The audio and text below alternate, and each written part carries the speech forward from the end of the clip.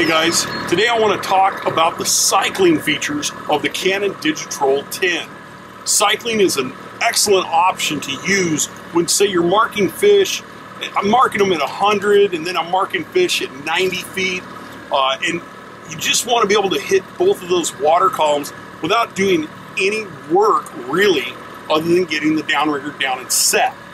So I've got our rod already down on the clip and I'm down at 100 feet. I'm marking fish at 100 feet and I'm seeing some fish at 90 feet.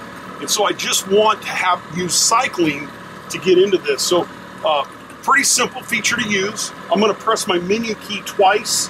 Now I'm in cycling. The first thing it shows is what kind of timeline do I want this to be at that depth before it cycles. And I've got it set at 10 seconds. Once I select that, then the next thing I'm looking at is what is my max depth. And I've got my max depth set at 100. And then I go to what my minimum depth is going to be, and I have it set at 90. And so we've selected that. The next thing we're going to do is we're just going to press run to initiate the program. All right, so the program's initiated. We're down at 100 feet. And here in about 10 seconds, we're going to see this rod all of a sudden, it's going to start coming up. Now the downriggers come up to 90 feet. I can reel down, put some tension back on that rod.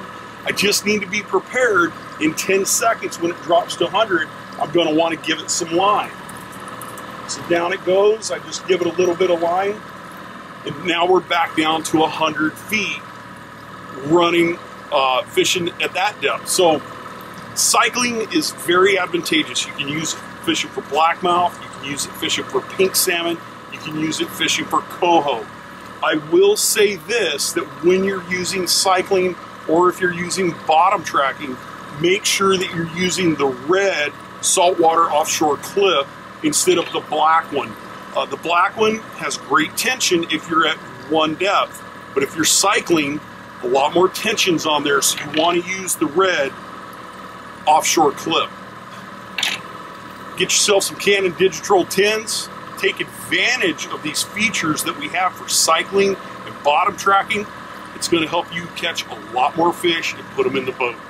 Thanks for watching.